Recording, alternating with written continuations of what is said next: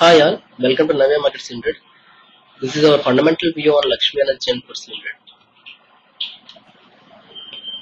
Like our earlier picks, Lakshmi and Foods, which is also known as Leaf, is also taken through top to bottom approach. Leaf is a rice stock. Let us first see why did we choose this rice space. In the present scenario, the production estimate for Kharif season is down 15%. The overall production is also expected to be down almost 15%. That is Kharif plus Rabi. Even though government is having existing stocks of 15 million tons, the strong demand of 92 million tons, plus the decline in production would more than compensate for the existing stocks.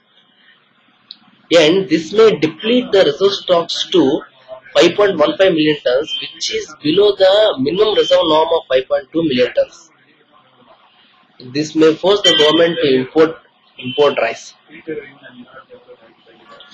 But already international prices are up on Philippines importing, and just the news that India would be a net importer this season has pushed the prices up.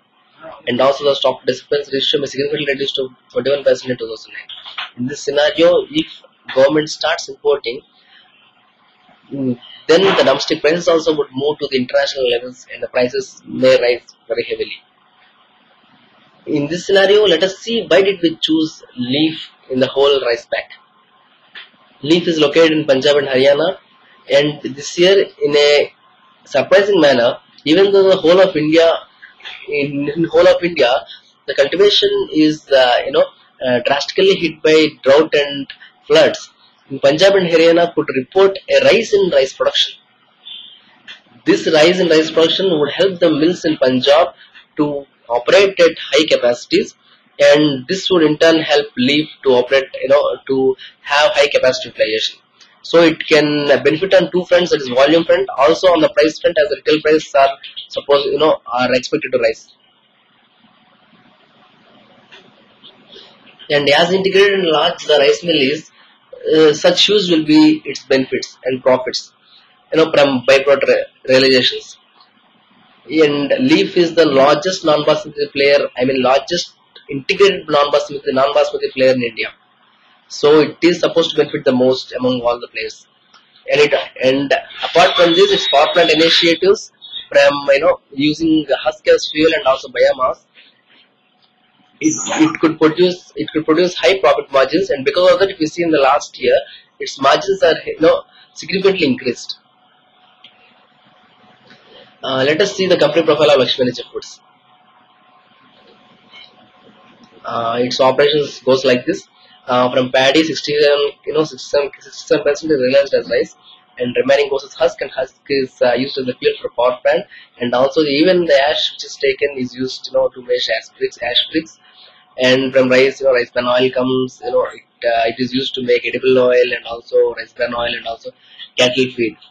So almost null is waste in Lakshmi Energy's operations. 98% is used. If you see the positives in the company, it is the present existing rice milling capacity is 1.2 million tons, and with significant capacity additions in the future, it is poised to become the largest rice processing company in India and in the world. If you see, its brand Lakshmi Foods is established not only domestically but also globally. Through this, it can benefit on the price rise in non-basmati rice, and it will have a price advantage over other players. And thanks to its branded retailing and energy initiatives, its revenue dependency on FCI has reduced from 70% to 50% now. And it is best placed to benefit on the rise in retail price, due to the present tight demand supply situations. And also, if you see the existing power capacity, to the existing power capacity of 30 megawatts, is planning to add 180 megawatts more in the next 2 to 3 years. This will improve its margins further, and also so does its bottom line. Its revenue has increased a CAGR of 25.2%, and while profit at a CAGR of 39.2% in the last 4 years. So if you see, at the present price of 158.8, it is trading 7.4 times. It is FY 2009-10 EPS. This makes it look very cheap compared to other players and as compared to its strong growth prospects as well as strong growth recorded in the past.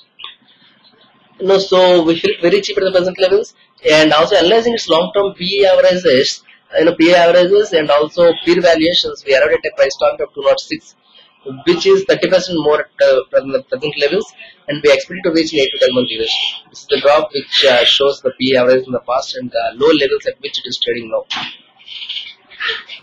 So here are the company financial projected, and if you see the risks and concerns, the FCA is having, presently having storage problem in Punjab and Haryana, and if that persists in future, that may hit the intake from these mills to FCA.